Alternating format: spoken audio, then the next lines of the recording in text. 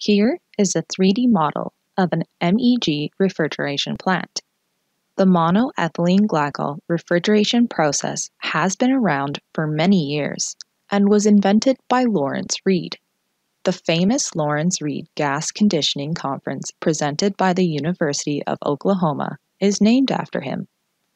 First, the inlet gas passes through an inlet separator which removes solid and liquid contaminants from the gas. From there, the gas is chilled through a series of gas-gas exchangers. In the gas-gas exchanger, warm feed gas is cooled down through the exchanger tubes while cold gas from the low-temperature separator, or LTS, warms up in the shell side to meet sales gas specification. Depending on the size of the plant and the amount of gas being processed, there might be one or more trains of gas-gas and/or gas-liquid exchangers. As the gas cools down, water holding capacity of the gas decreases and excess water drops out of the gas in the form of condensates on the inner surface of the exchanger tubes. As previously discussed in the section on hydrate formation, the environment in a gas-gas exchanger is favorable for formation and growth of a gas hydrate. The host molecule, mostly methane, is abundant in the processed gas. As the gas moves through the exchanger, the temperature is dropping, operating pressure is moderately high, and liquid water is condensing out of the gas, all favorable conditions for hydrate formation.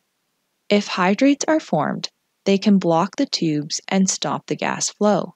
That is why MEG, a chemical inhibitor, is injected into the exchanger and functions as an antifreeze.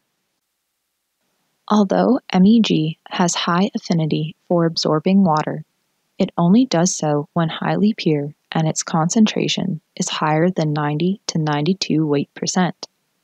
While in a refrigeration unit, MEG's concentration is typically between 70 to 80 weight% in the lean solution and between 55 to 60 weight% in the rich, so the water is not absorbed. After passing through the exchangers, the gas is further cooled in the chiller, an exchanger involving a propane cooling loop. The processed gas enters the tube side, and propane is on the shell side. Theoretically, the temperature of the gas exiting the chiller is equal to its water and hydrocarbon dew point. Downstream from the propane chiller is the low-temperature separator, or LTS, the vessel where the glycol water phase is separated from the hydrocarbon phase. There is a boot below the LTS, which typically contains a heating coil to help with the separation of the natural gas liquids and the glycol solution. The warmer the temperature, the easier the separation.